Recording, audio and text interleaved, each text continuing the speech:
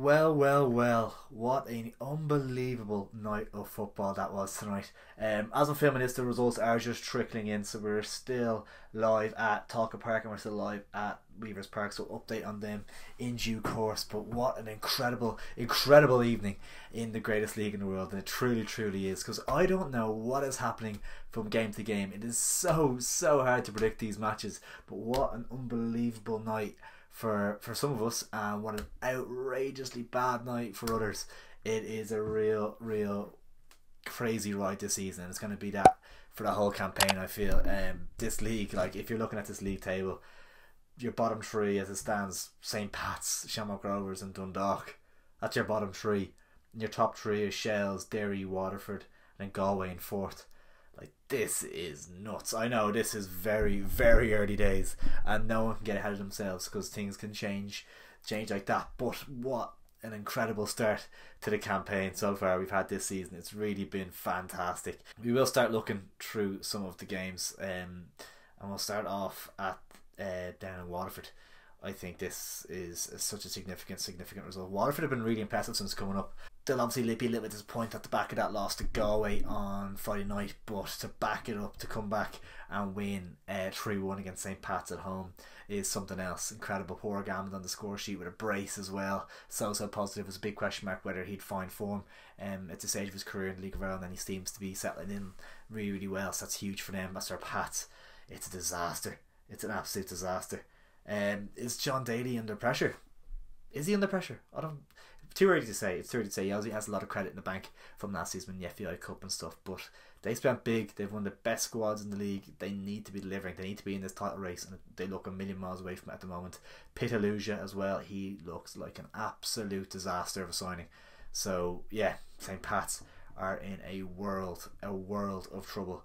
Let me know down in the comments below, St. Pat's fans, if you're watching in the situation area, how bad is it?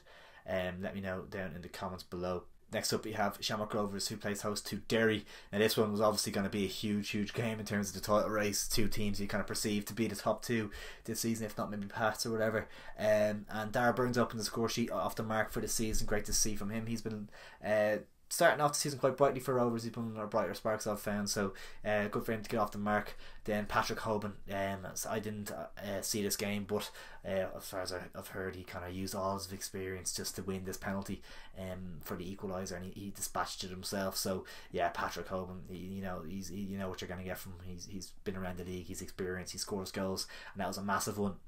Then Danny Mullen did put Derry City in the lead after 84 minutes, and it kind of shell shocked Shamrock Rovers from being 1-0 up after the hour mark to go 2-1 down in quick succession is a disaster. Obviously they haven't had a great start to the season themselves, and I did feel for them, because if they had that game on Friday night, I think they needed that game at home to draw to kind of sharpen up a little bit more, and Derry had a game, so maybe we're a little bit sharper. Obviously you can maybe look at tired legs, etc., but so early in the season you need to be kind of playing games, so I think that did affect Rovers tonight. But Marcus Poom in the 93rd minute, an assist from Dara Burns, the main man for Rovers at the moment it seems. Marcus Poom with a massive equaliser there, and that's a crucial point, because you can't let these teams like Derry kind of build too much momentum. Obviously Derry are second in the league, so you can't let them build too much of a gap.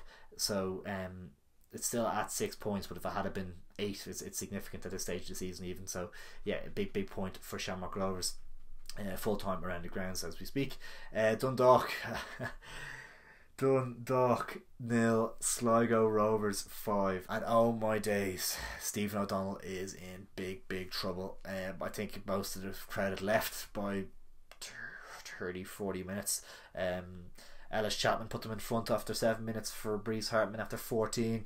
2-0 Ellis Chapman again. 3-0 Max Mata, that might be his first goal of the season, is it? 4-0, and he scored a second to make it 5 after 62.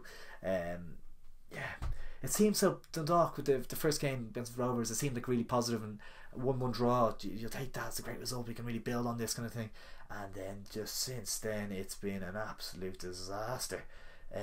They've lost to Galway at home 2-0, and now Sligo 5-0. Desperate times.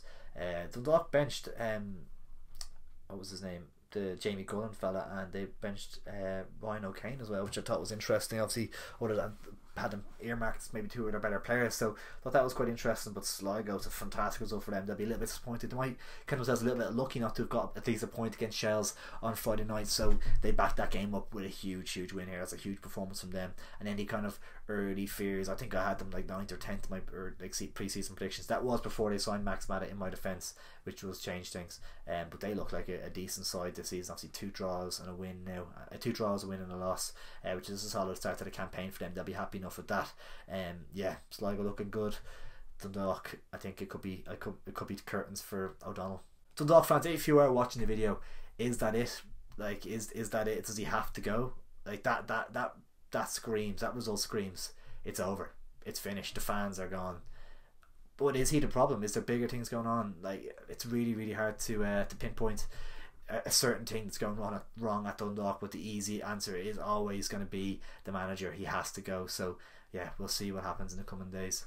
Are Shelburne in the title race? Are they in the title race? A 1-0 win over Galway. Galway, a very good side, and they've surprised me a little bit so far this season. A couple of really solid results. I did have them in 7th in my league table predictions. Maybe they didn't. Not surprised me.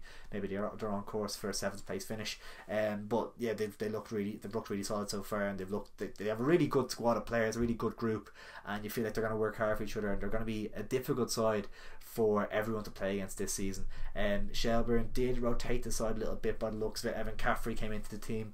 John Martin led the line up front in place of Matty Smith, who was on the bench. Sean Boyd, of course, is still out suspended. I believe he is back this Friday. I think that's 3 games he's done now.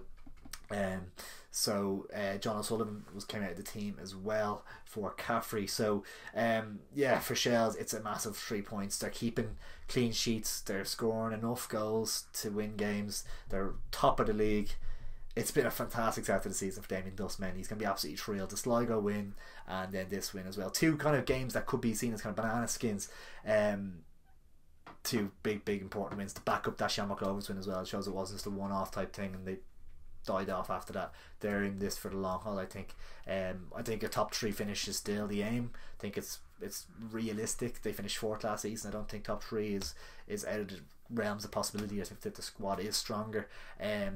Friday is going to be a challenge though. Bows, we'll come on to them in a second. I'll see their result tonight, but Dalymount Park for a Dublin derby with Chelsea is never ever an easy game, and it's going to be a real test of the cojones, of the credentials of this Shelburne side. If they can go to Dalymount Park and win, then you can start asking questions like, are they in the title race? I believe, because if you can go there and win, that's massive. Obviously it's really early days still. Damien Duff will probably not want to get too high, probably won't want to get too low after a bad result, so I think he's good at managing expectations within the dressing room, within the fan base as well. But he'll be thrilled to start to the season. 10 points from 4 games. They only dropped points away to Waterford in opening day, which is now looking like an even better result because Waterford are flying. So yeah, Damien Duff will be delighted. Galway, nothing to be too concerned about. They're going to lose games, they're going to get results along the road. It's going to be the way the season goes, nothing to be too concerned about there.